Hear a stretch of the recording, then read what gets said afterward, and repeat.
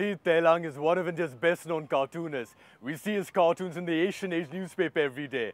Earlier, he was making cartoons for the Indian Express, Hindustan Times and Times of India. We're going to talk about his cartoons of Sachin Tendulkar. Hi Sudhir, good to meet you. Hi Juzar, same. Now, I've noticed that you've made 2 cartoons of Sachin in the last 1 month. It seems the Sachin mania is getting to you.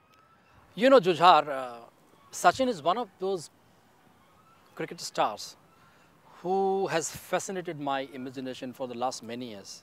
And I think he is the hero of everybody. He's my hero also. As a cartoonist also, he's been my hero for many, many years.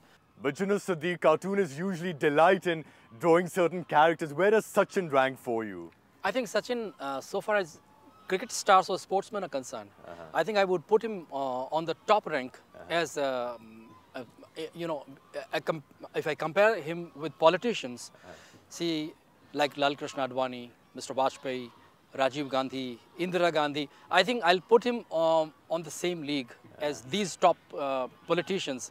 So far as a cricketer is concerned, he's top class. A couple of days back, you had a cartoon of him towering over the Wankhede Stadium. Yes. What were you thinking when you made that? You know, when I did this cartoon, it was a very emotional cartoon. It was a kind of farewell from a cartoonist. I had a tear when I drew this cartoon, and I had a lump in my throat when I drew this cartoon. It is an emotion-choked cartoon. Yeah, but what's also interesting about your cartoon is that, you know, Sachin is almost bigger than cricket in India. Sachin, and your cartoon in a way shows that, how he's towering over the whole stadium. Absolutely. The world of cricket. He is towering over Wankhede Stadium, he is towering over entire game of cricket, and he is one such personality who towers over almost everything. You know, where are the icons of this country now? There are very few. In politics, we don't find anybody. In cinema, there are a few.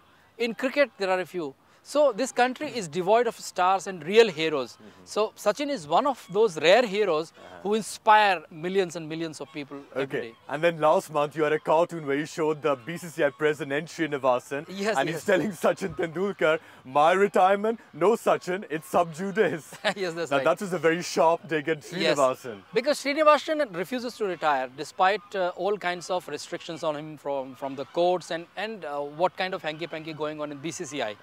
And the fellow just refuses to retire. But last month the Supreme Court actually allowed him to resume his duties as BCCI president. But that's only technical, you know. That's only technical. But if you ethically ask me, he should have retired long ago. And I wanted to make that point using Sachin's retirement announcement as a peg to make a comment on Srinivasan. Because cricket ultimately is not just cricket, it's not just game.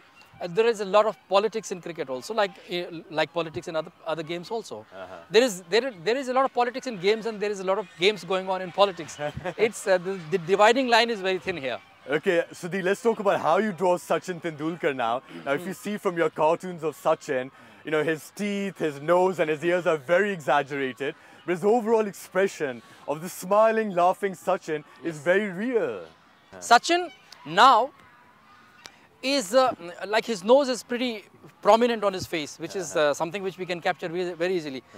But the biggest feature on his face is this very typical smile and big teeth. And then of course his spiked hair is also one thing which one can capture.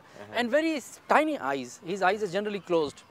You know, so these are the things which one can capture. Especially when he laughs, his eyes become very tiny. And he's got laugh lines also. Finally, Sudhir, let me just ask you, now that Sachin is retiring, is the flow of cartoons of Sachin going to slow down? I don't think it is not going to slow down, because Sachin would always remain relevant in cricket, in sports, and generally in our life. Sachin is not going to fade away. Sachin will always remain there. He's etched in our hearts.